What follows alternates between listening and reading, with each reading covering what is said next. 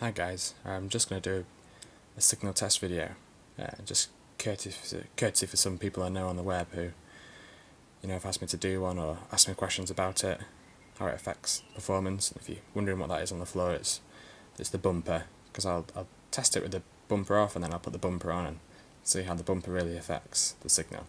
So, just zoom in a little. So as you can see at the minute I'm on O2 UK, I've got four bars of signal, or it's just popped up to 5. So what I'll do is I'll just hold it in the the grip known as the death grip on the web. So cover the antenna with a portion of my left hand. As you can see, it's still on 5 bars. Oops, dropped to 4. So we'll just keep an eye on that. It's dropped to 3. It's worth noting as well that I have used the phone left-handed and it's never dropped a call on me. I've called my dad, I've spoke to various people on it, and he's never dropped a call on me, so we'll just give it a couple of seconds, see if he wants to drop any further.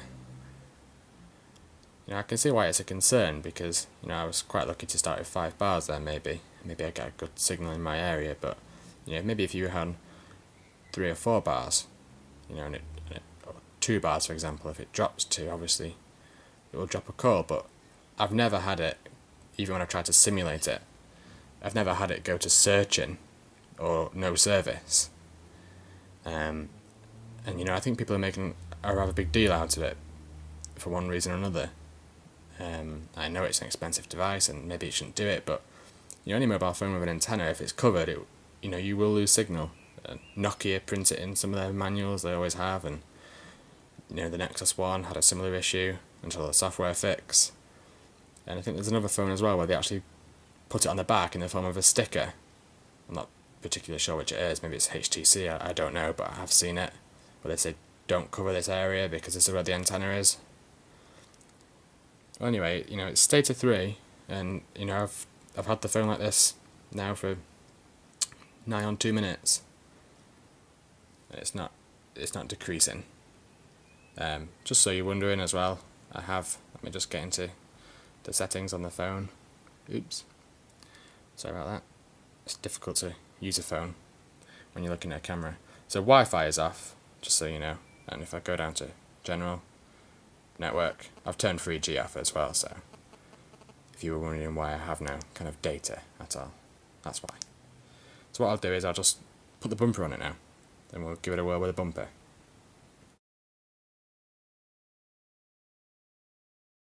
So there we are, the bumper's on. While I'm here, I'll just show you the bumper. I actually quite like the bumper. I actually prefer the feel of the phone, not necessarily the look, but the feel of the phone with the bumper on. As you can see there, 5 bars of signal on O2 UK. Now, hold the phone in the exact same way. Where I'm trying to cover the bottom left-hand corner of the phone with my hand.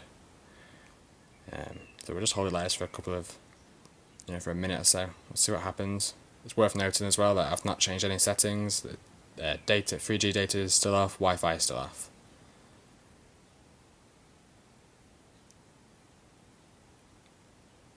And there we have it. It doesn't look like it wants to drop signal. So the bumpers, in my opinion, and as far as this video goes, does improve signal quality.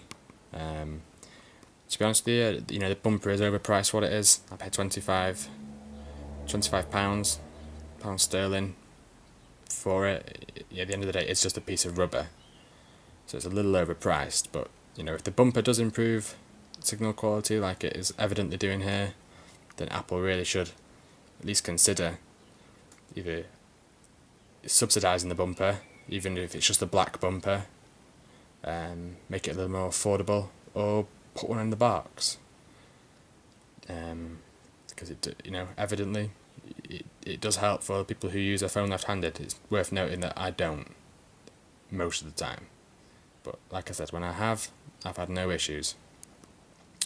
So there it is. The bumper does help. The bumper does help